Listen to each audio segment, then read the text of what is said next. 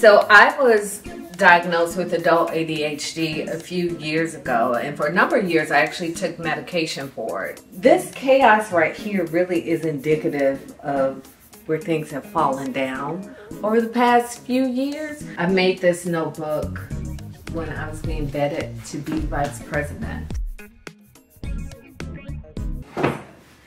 So this is the whole situation right here. Welcome to my chaos. I get asked a lot, how do I keep all the balls in the air? And I joke with people, but very seriously say, come into my house and you'll see where it all falls apart. So I have spent a lot of time since I've been out of the White House decluttering my house. And this chaos right here really is indicative of where things have fallen down over the past few years. And it's really interesting because I keep a very neat office, but I can't keep my stuff neat personally always. So I've hired some people to help me get organized, declutter. Derek is very, very neat. So this in his space in the basement is driving him crazy, but he has been very nice and not said anything about it. And it's not going to take me long to do it. I just won't sit down and do it. But I'm sick of looking at it too. So but it's been really cool, the things I've been finding as I've been going through this. This notebook was, I made this notebook when I was being vetted to be vice president. This has been really interesting. I've got all kinds of tabs in here on foreign affairs, climate, public health, criminal justice. So I come across some things. This is a note with the names of the people who were on my team vetting me. So I come across some things that really bring a smile to my face. Pictures of my kids that my kids have made for me. So it's some really cool things that I've come across. Well, let me back up. What's interesting about this, I've finished probably 95% of the decluttering, but this has been sitting here for about 3 weeks and I can't finish it. But this is indicative of ADHD, which I learned I have adult ADHD. And I learned this about myself when I was on this journey to just understand more about my kids' learning profiles and how they learn. And I started reading a bunch of information. I decided to do this self-evaluation of adult ADHD.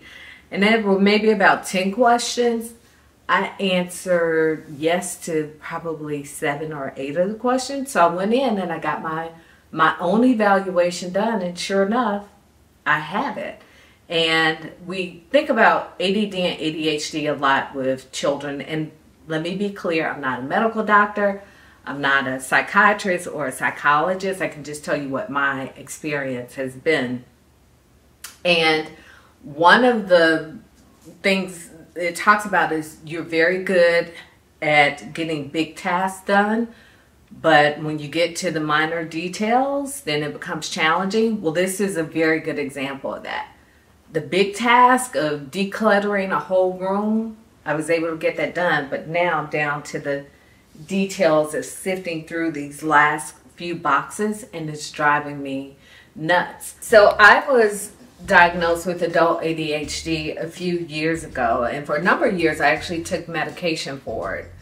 And it allowed me to really focus. I remember at that time I was overseeing the sale of Turner Field. The Braves had just left for the suburbs, and it was a very complex real estate transaction. We were selling it to Georgia State University.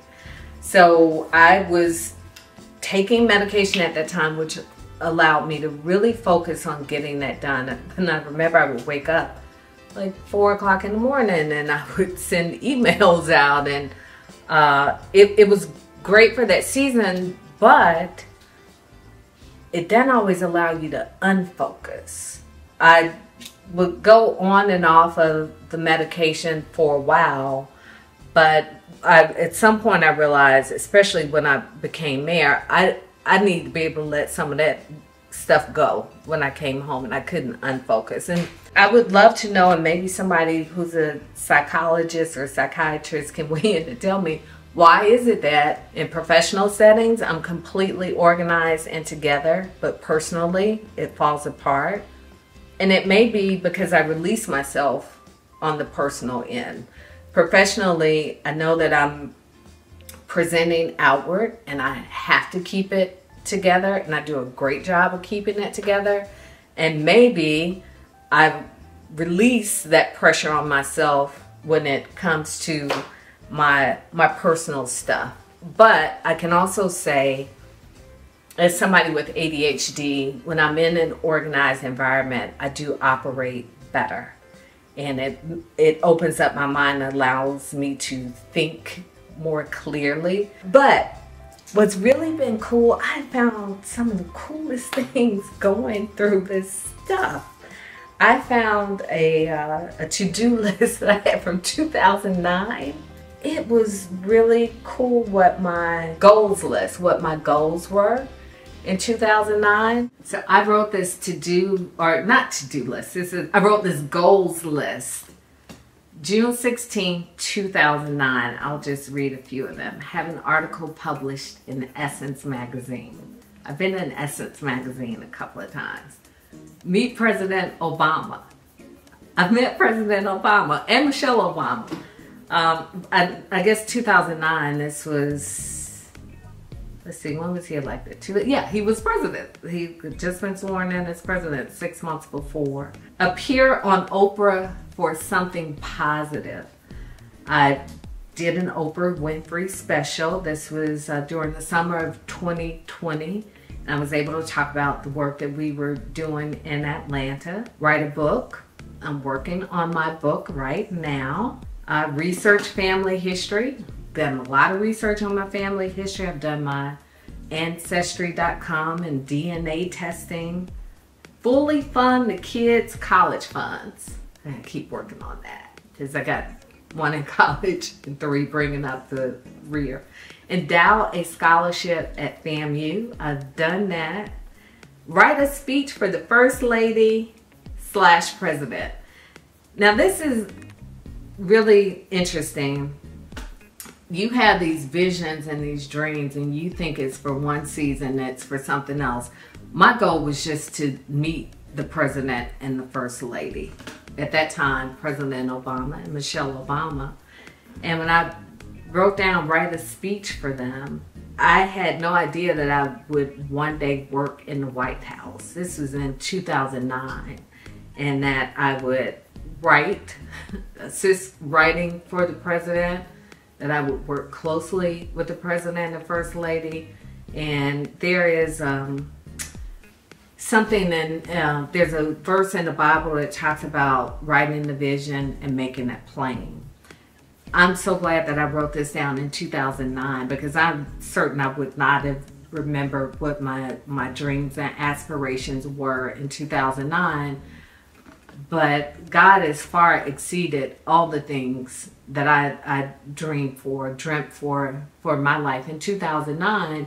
And I share that because we sometimes have these dreams and we put limits around what our dreams are for ourselves. And I remember hearing Oprah Winfrey say God dreams dreams bigger for us than we could ever dream for ourselves. And I'm a living testament to that.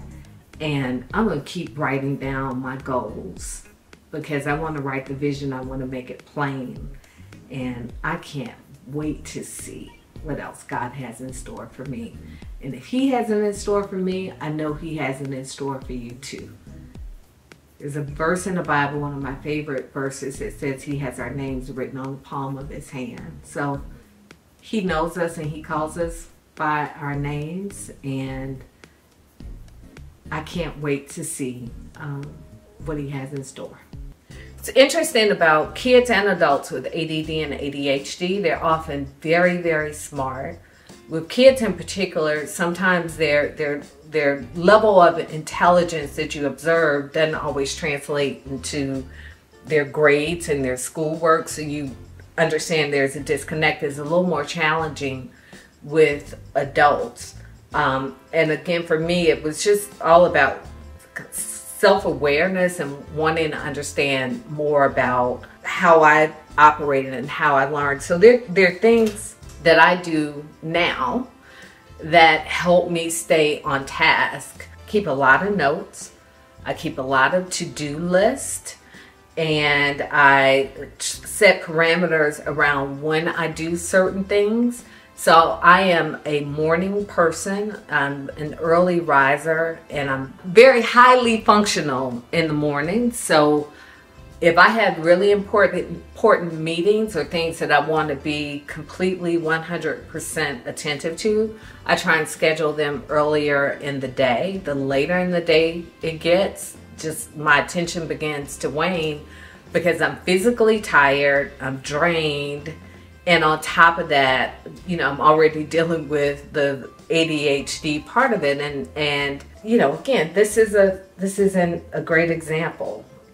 This whole mess here. So my badge is city council, that sitting on my desk. I've got cards here, Starbucks gift card that I didn't know that I had, and just things that need to be purged and put away.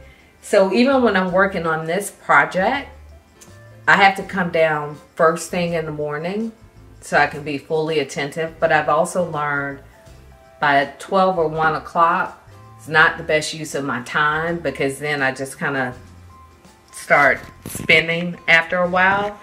And this is something, I remember reading something about the author Toni Morrison, and she said she would get up at 5 o'clock in the morning and write, and then she would stop writing after noon. And that was an aha moment for me. Stop beating myself up if I can't do this at 8 o'clock at night.